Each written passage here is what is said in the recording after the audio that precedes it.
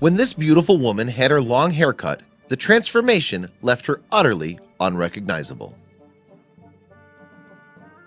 Whether you go to the hairdressers for a quick trim or for highlights to suit the season, there's always a slight risk that you won't like the outcome.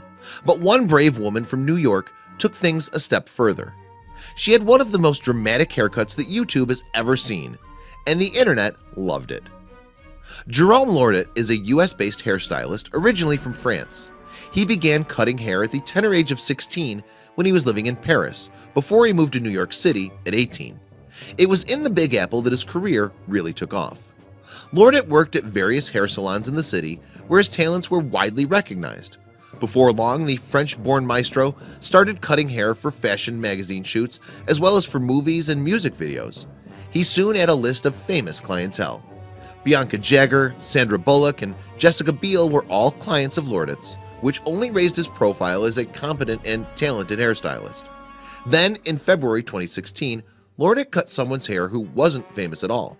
But that didn't stop the video of the haircut going viral. The client's name was Laura Farr, and she was a photographer based in Long Island, New York. Being an adventurous and creative woman, Farr was ready to have a dramatic change to her hair. So she called on Lordet to chop off her flowing brown locks. The whole process was filmed from start to finish before it was uploaded to YouTube on February 9, 2016. The video starts with Farr strolling into the salon with her long and luscious hair swishing behind her. The next thing we see is Farr sitting in the hairdresser's chair. It's only then that the drama starts. Lordet is seen approaching Farr's hair with a pair of scissors, and he doesn't hold back.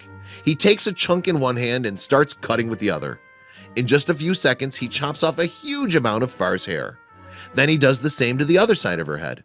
Lordet cuts a sharp, straight line through her hair which, when she arrived at the salon, rested a long way down her back.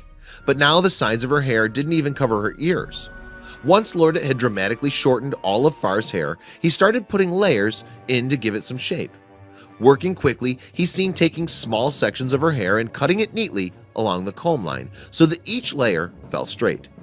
Despite the significant change to her hair, Farr is seen sitting comfortably and smiling during the haircut. On the other hand, Lordet appears to remain completely focused throughout, taking the job very seriously. Soon it was time to shape the fringe, a delicate part of any haircut. The stylist gently cut the front part of Farr's hair, leaving it falling diagonally across her face. A few more finishing touches later, and Lordet moved on to blow-drying Farr's new hairstyle into shape. He grabbed a round brush and began moving it slowly through the client's hair. After it was dry, Farr's hair looked shiny and healthy, but Lordet was not quite finished with her yet. He reached for the scissors once more and started trimming here and there to make sure that his client looked the best that she could.